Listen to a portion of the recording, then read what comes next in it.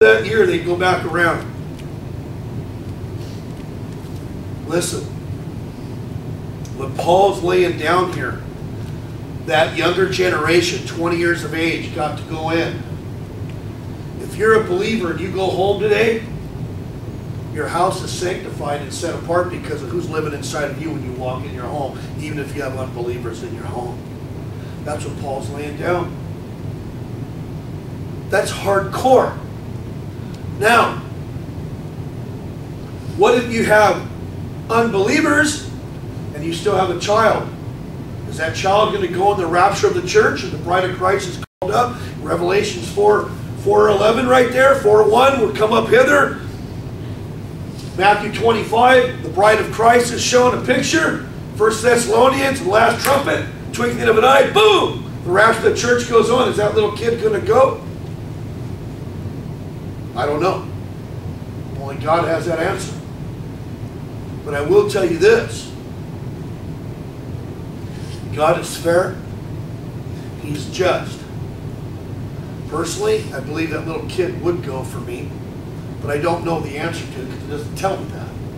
But it does tell me that that believer that walks in that home, that house is sanctified. It's set apart. It's still considered holy. Check this out. Verse 14. For the unbelieving husband is sanctified by the wife, and the unbelieving wife is sanctified by the husband. Otherwise your children would be unclean, but now they are holy. But if the unbeliever departs, in other words, they don't want to be married to you because you're a Jesus freak, right? And sometimes that other partner just doesn't know when to shut up, do they? You know, right? Sometimes we just are unbalanced. We're not really balanced Christians.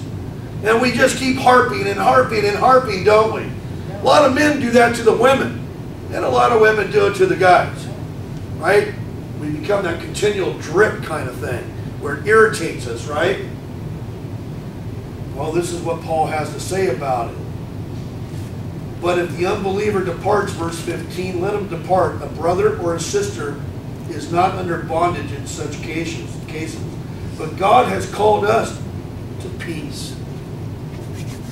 For how do you know, O wife, whether you will save your husband? Or how do you know, O husband, whether you will save your wife? Isn't that wild? See, you don't know.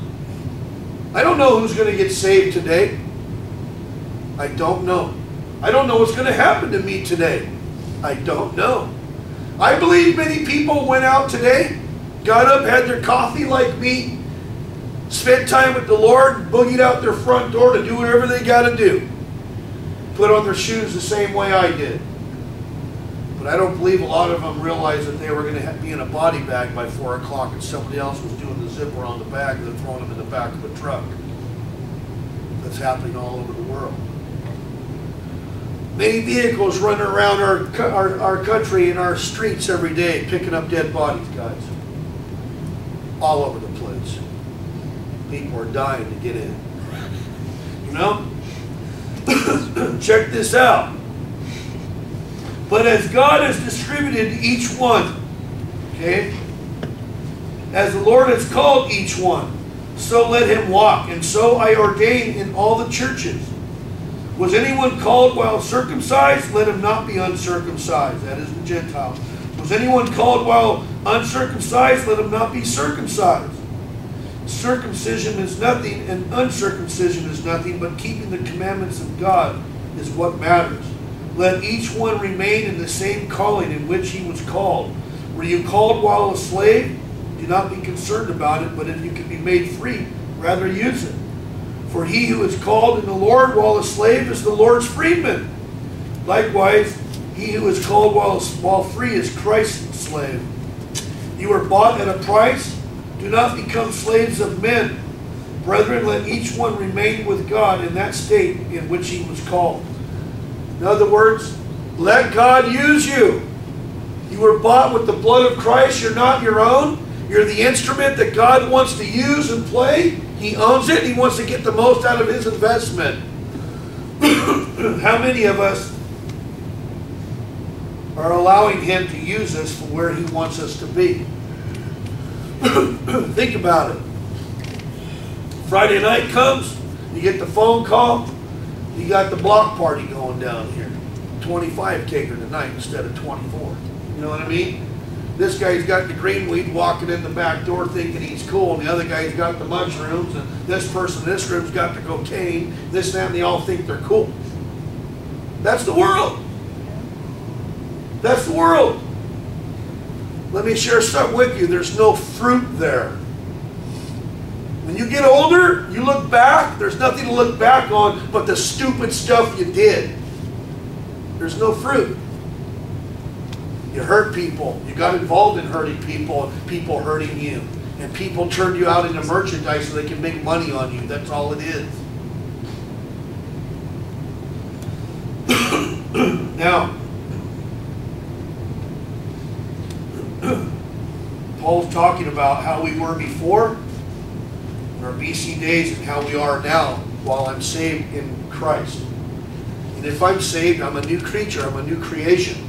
Behold, all things have passed away, and all things are new because of the blood of Christ. The life is in the blood, Leviticus 11:17 says. And if you've been washed, cleansed in the blood of Christ, you're a new person. Everything you've done in the past, it has it has no authority to be in the present with you anymore, or in your future. It's done. It's been washed. If that's the case, then why am I concerned still about the things of the world, of that 25K party? Why am I concerned about those things anymore? You know why? Because I still have this weakness, which is called the flesh. And it still wants its own way. It still wants to do its own thing. So I have to suppress it. I have to beat it into subjection of the power of the Holy Spirit to get victory over it. So if I feed the Spirit more throughout the week, I'm going to get victory over something that's weak. So this is what I tell people. How do you know which one wins at the end, the flesh or the Spirit? It's real simple. It's by the one that you fed the most while you were here. Are you feeding the Spirit, or are you feeding the flesh? Say. Now, Paul in verse 25. And don't get me wrong, there's a lot of things here. I've gone through a lot of things prior to this chapter on things we've hit already. So I don't have to go that far in depth in this. There's a lot of meat here. We could be here for a while. But we've gone through a lot of this. Verse 25. Now concerning virgins, basically talking to the dads. Touch my daughter, dude. Check out what happens to you. We're going to have a triple shotgun with, right? I have no commandment from the Lord, yet I give judgment as one whom the Lord in His mercy has made trustworthy. I suppose, therefore, that this is good because of the present distress, that it is good for a man to remain as he is. Are you bound to a wife? Do not seek to be loosed. Are you loosed from a wife? Do not seek a wife. But even if you do marry, you have not sinned, and if a virgin marries, she has not sinned. Nevertheless, such will have trouble in the flesh, but I would spare you. You see what Paul is saying? That if you still have it in you and you want to get married, even if you've passed the age of your flower, you're 40, 50, whatever, and you still want to get married, he's not saying that you've sinned or anything like that. But he's saying it's going to be tough. You've been married, you haven't been married before. You've been a bachelor your whole life and you're 50 and you think you're ready for marriage. Yeah, let's see how that one works out. You know what I mean? They usually come crying over at you at about 11 o'clock and like, bro, you know what I mean? And I just kick them out. Get out of here. Go back and tell your wife you're sorry and then you're the worthless piece of junk that you really are. You know what I mean? This is what you wanted, man. Enjoy it. Right? Why? Because marriage is tough. This is what Paul's really laying down. You guys want to be, oh, she's so fine, dude. Oh, dude. Right? That lady that's just so fine, I've heard this many years later. She took me for 350 grand, bro, and I worked 10 years and he took it all. I went, dude, praise the Lord. Let everything that has breath right now, praise the Lord. Go forward in the Lord. Bro, you don't understand, man. I'm broken. And my life is broken. You know, but 10 years ago, dude, she was so fine. What happened? Happens every day. The enemy got in is what happened. You got to earn it. And I sit there and start talking to them, and especially her. Did he ever wake up in the morning and grab you by your hand or sit there and go, hey, let's pray before you walked out your front door and put your war paint on, knowing you're going to spiritual battle every day? Did you do that? No. And I look right at him. I go, dude, you're shot out, bro. You're done. You know what I mean? I never have to talk to her for a long time in that counseling situation. It's always to the guy. Why? Because they're prideful, they're arrogant, and they don't want to do that. Well, then why do you expect a result if you're not willing to do that? I'll share something with you that I share with someone else. That man doesn't talk to me today, since I did. So I don't expect to see it here next week. I said, listen, if you're not going to marry this girl, I want you to understand something. I love her. Someone else will marry her. A year later, she was married to someone else. Yep. Welcome to the real world. You see, it's just a basic principle thing. I'm engaged in a spiritual war. Once I give my life to Christ, He comes in by the power of the Holy Spirit. And now I'm aware of a spiritual battle going on around me, and I'm aware of the fleshly things of life. And the two are contrary with one another inside, like Paul was talking to the church of Rome.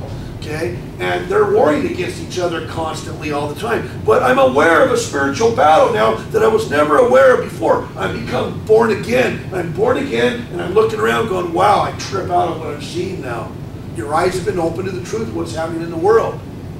Okay? Now I'm engaged in a spiritual warfare every day. And you think you're going to go out into the society that we have today and you're cool without preparing yourself with the proper things to put on you spiritually? No.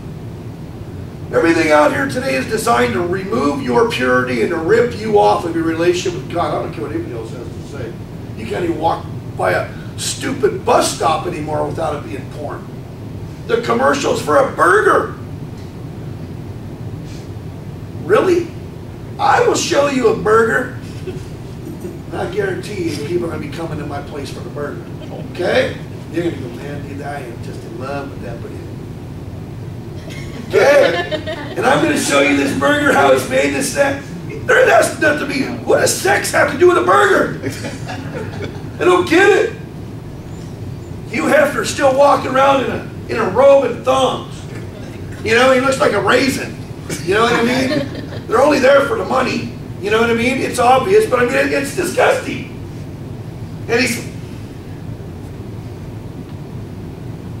it's disgusting. It's sick. It's sad. It's like, really, dude? Really? This is what your daughter has to look up to her dad? Hey, Dad. Hey, how's your dad? Hey, he's still a pervert. You know? Yeah, you know? Think about it. You don't want to grow up, dude? No, I don't want to grow up. Okay?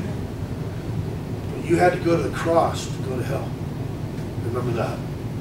You're going to pay a high price, dude. Where are you at? See, just because you got married doesn't solve problems. You took on another problem. You took on another person, another set of needs. Okay? There are potentials there for good, bad, and all the indifference. There's a lot on the table. You can't take it lightly. Getting married doesn't solve your problems. But even if you do marry, Paul says, you have not sinned, and if a virgin marries, she has not sinned. Nevertheless, such will have trouble in the flesh, but I would spare you.